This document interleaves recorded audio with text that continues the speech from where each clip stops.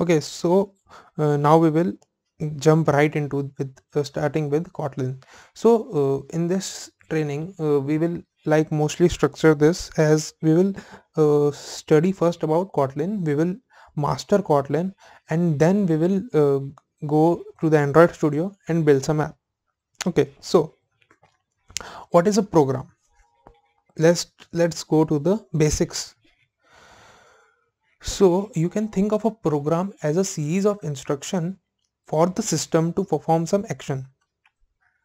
Okay, so I give some instruction, a series of instruction such as a is equals to this, b is equals to this, and then perform a plus b, and then print what is a plus b. So this is a program. For example, you could write a program that creates a birthday card. In the program, you could write an instruction to print congratulatory text or calculate someone's age from their birth year. Okay, so that is a program. What is a programming language?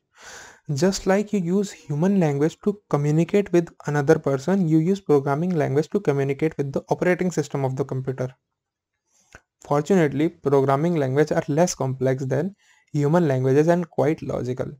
So you might be thinking that English or Hindi is very easy. Why do we need to study C++ or Kotlin or Java? They are not, they are very typical. So they are not typical. When we will end this journey of our Kotlin, you will be master in Kotlin. So, and they are logical. Like when I say a is equals to 5, that means a is equals to 5. That does not mean anything else. Okay, so Android apps are written in Kotlin programming language. Kotlin is a modern language created to help developers write code efficiently with a few errors as possible. Okay, so that's why we have chosen Kotlin. So what was the creation of Kotlin? Why was you might have seen in the previous video that in 2019 the Kotlin was made as a official language for the app development. So how the Kotlin was created? Kotlin was invented to solve a developer's challenge of JetBrains. They needed a simpler tool than Java to work with their main product called IntelliJ IDEA, totally written in it.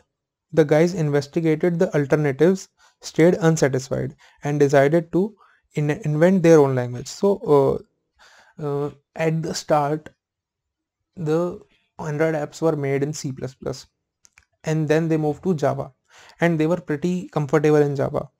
But what was the problem? The main problem was the Java code in Java was very redundant, and there were many problems.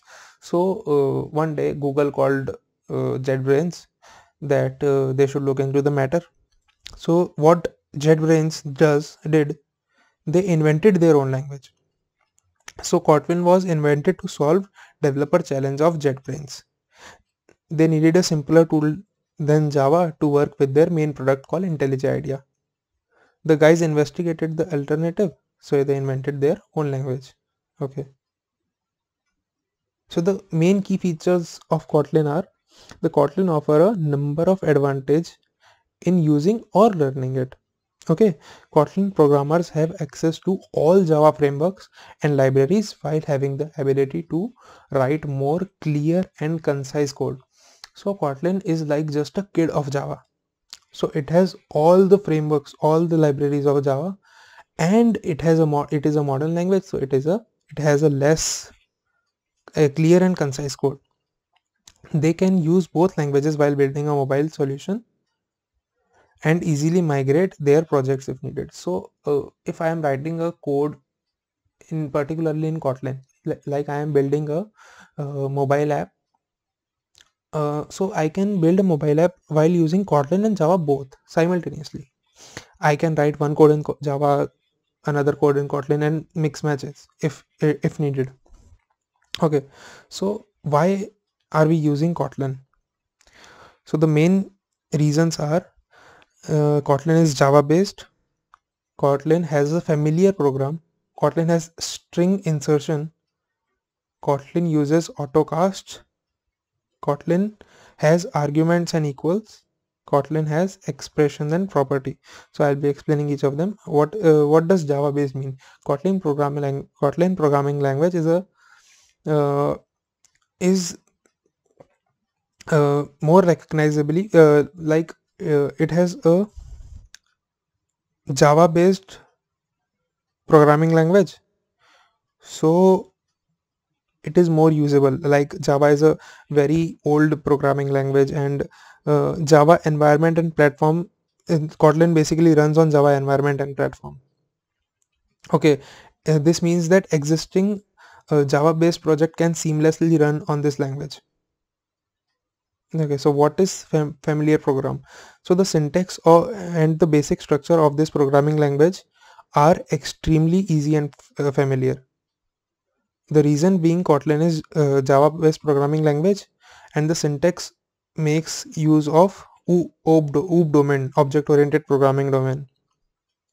Okay, these are the most familiar syntax and language of coding.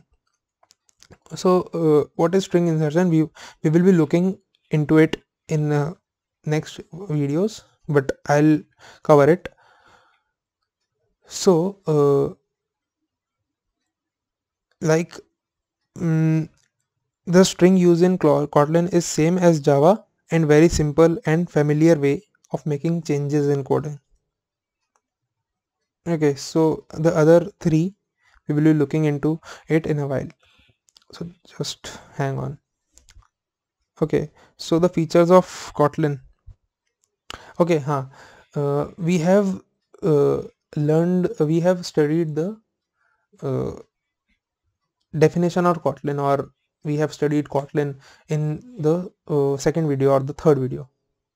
Okay, so it has very very more technical terms. Like Kotlin is a cross-platform, statistically typed, general-purpose programming language with type inference. Okay, so we will be looking into these terms now. So what is a cross-platform language?